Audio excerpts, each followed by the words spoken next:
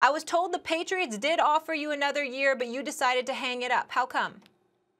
Molly, I just wasn't into it like that no more. It's a certain Okay. level of into it you have to be to, Mm-hmm. to be productive in the NFL, man. Stephen A. and Max, I don't know if y'all know that level of into it that you have to be. And if you're not, you won't be that productive. So I don't think my heart was in it that much, man. Well, I appreciated the offer, but I don't think my heart was in it like that. So I just decided to, move on. I'm gonna say this. I'm gonna say this to you. You're about to find what into it is on a different level, not on the football field, but with what you're about to do.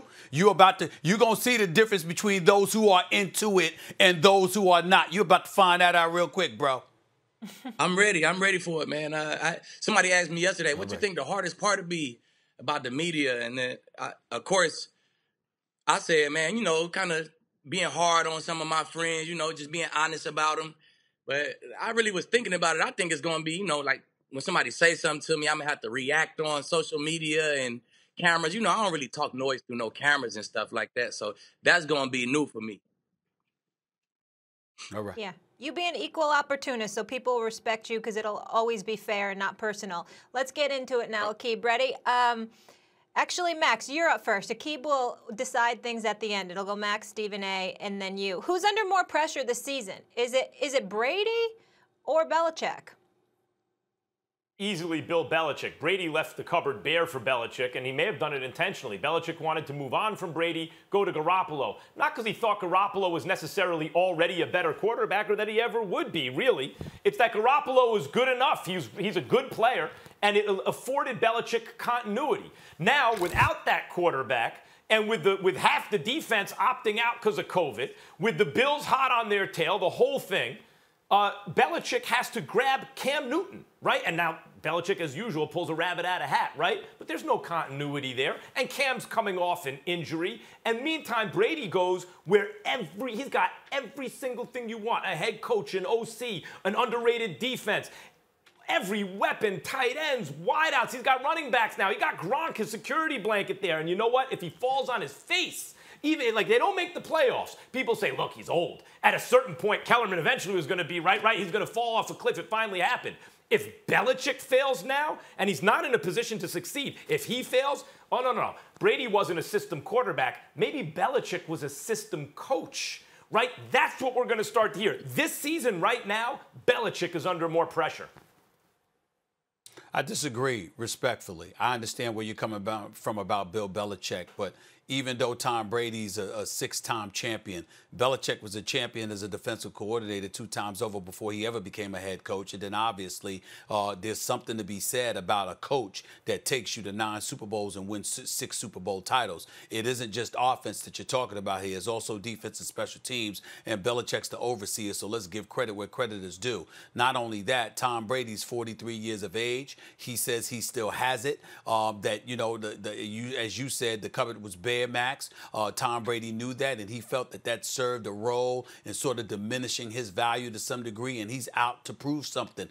Tom Brady has a limited amount of time in which to do it. Bill Belichick could have a suspect year this year with a new quarterback, 5 defenders that have elected to opt out and not play due to COVID-19, some of the offensive weapons that are still needing to grow and what have you. He's got that as an excuse, but he also has Tom on his side because he ain't looking to go anywhere anytime soon. Tom Brady signed a 2-year deal with Tampa Bay. Whatever he's done, he's got more of an immediate urgency to it. And then when you look at the moves that Tampa Bay has made, it's just elevated the level of pressure. You draft an offensive lineman to buffer the offensive line. You bring in Rob Gronkowski, one of his old reliable weapons. You still have O.J. Howard and Cameron Brate. And oh, by the way, you've got Michael Evans and Chris Godwin on the outside, 2,000-plus yard receivers that are game breakers. Then you bring in Leonard Fournette, who told you he is the first time he's playing with a quarterback. So guess what? You can't just stack the box against me now anymore. So the perception is they've got a running game with him and Shady McCoy.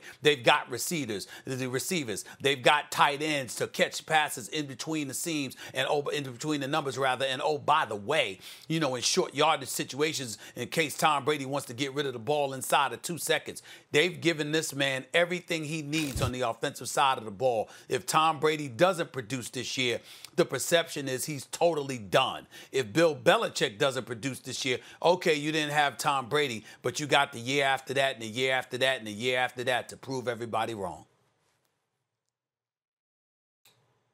Hey, Steve, you said it. You took my entire answer, man. I'm agreeing with you, and I was agreeing with you because of that clock. Tom is on the clock. Tom Brady is on the clock, man. Like you said, he signed a 2-year deal. Probably after these 2 years, he's probably going to be done.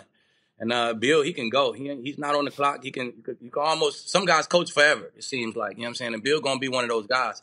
So with that clock, man, you under more pressure. And like you said, and also like you said, Bill is like the underdog in the situation. My whole defense opted out.